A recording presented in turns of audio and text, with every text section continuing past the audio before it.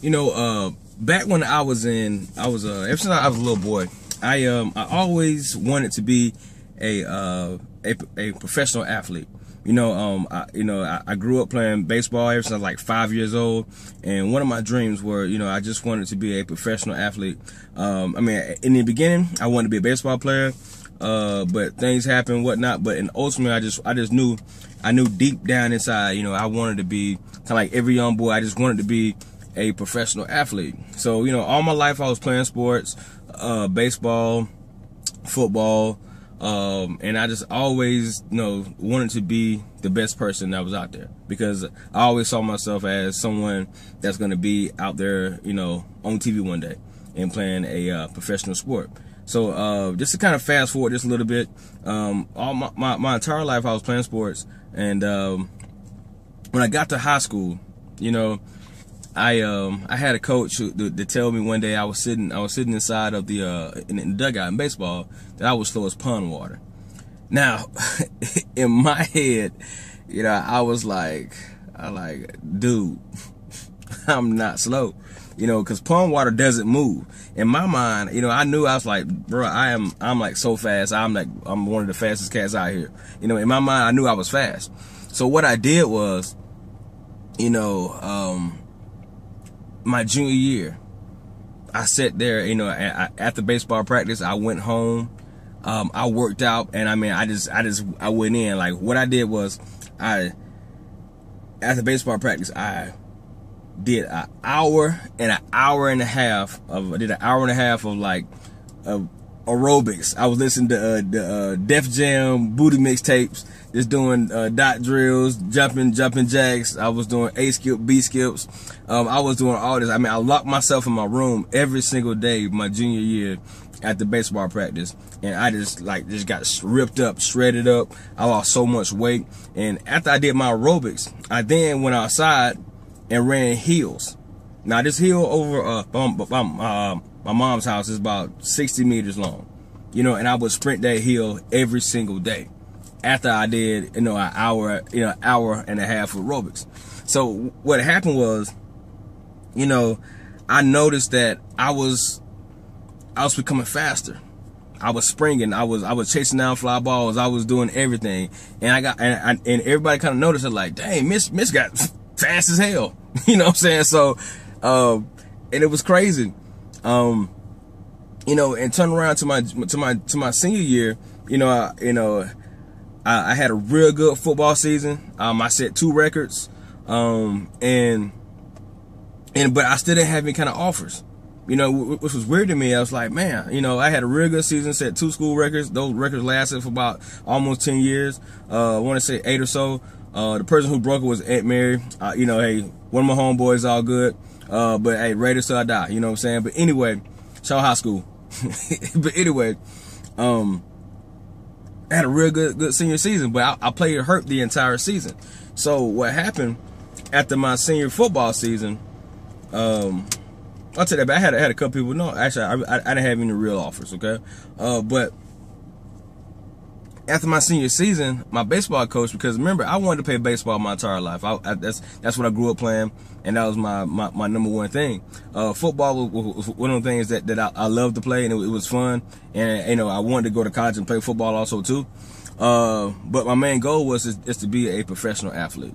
All right, so just rewind a little bit back to my my senior year after my football season. My baseball coach told me to wait to sit out about 2 weeks so I can recover, because I hurt my hip flexor. So I sat out 2 weeks, and when I came back for baseball workouts, he asked me what I was doing, and I said, Coach, I'm ready to practice. And he told me, he was like, hey, bro, you're not on the team, man, because you missed all this practice. So we kind of sit there and kind of argue back and forth. I'm a very respectful person, so I didn't just just go off the wall. Probably should have, but then again, that's just what it is. So that was kind of the end of me playing baseball. So I was sitting at home and I was like, dude, you're like one of the fastest cats at the entire school. Why are you just, you can't, I have to do something for the second semester. So I decided to go on and do, and wrestle. I tried to wrestle. I went to a wrestling trials, and the coach just sit me with and say, Darren, get out of here, boy. I'm not fooling with you. You're seeing you can't wrestle now.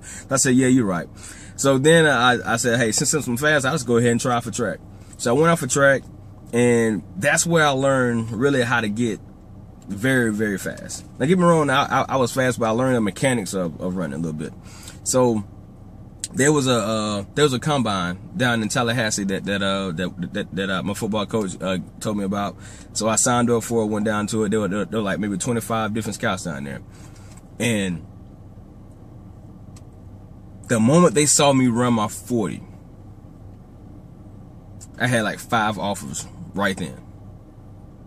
I had so many people just, so many people contacting me, sending me letters just for me to come to their school. One school stood out. They called me every single day during track season to make sure that I was coming there. They sent me the offer. I signed and went and did my thing. So when I went to college, I balled out, did all that. And after my senior year in college, I was back to that same point where am I going to go next? What am I going to do? Because I want to play professional football. I want to do something. So I tried out for different teams, didn't make it. I trained. I got my weight back down. Got my speed back faster and everything. Because when you get out of school and you get out of that habit, that ritual of doing something, that's when you kind of slack off and you don't stay focused. So I had to refocus and start back the rituals of working out every single day, busting my tail to get back in that shape so I can make this team. So I moved home and, I got in the best shape of my life. I mean, I got beast mode. I mean, there was nothing that anybody could do that stop me. I was the fastest cat on the team. You couldn't mess with me, and I made I ran a football team.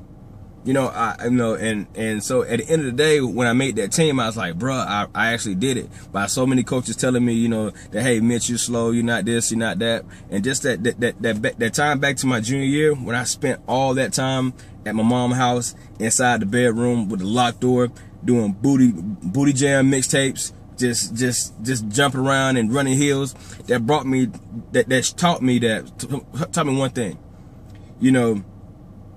that nothing can hold you back. Like, failure cannot hold you back as long as your determination is there to back it up. As long as your determination is strong enough, there is no failure. There's nothing that you can do that no one can say, no one can do to hold you back from doing what you want to do. All right. That's the gist of this video. I just want you to understand that no one can hold you back from doing the things that you want to do. Because if your determination is strong enough, there is no failure. Because you're gonna keep working and keep doing the things that you want to do to succeed at whatever you want to do. All right, guys. That's the end of this video. Share it with other people. Leave a comment and just, hey, tell me something about your experiences or something that you came through. Just have a discussion. I love to hear about you. Just let me know. I want to hear some of the things that you've overcome in your life. Okay. Leave a comment, like the video, and love you guys, and peace out, and I'll see you guys tomorrow. Bye bye.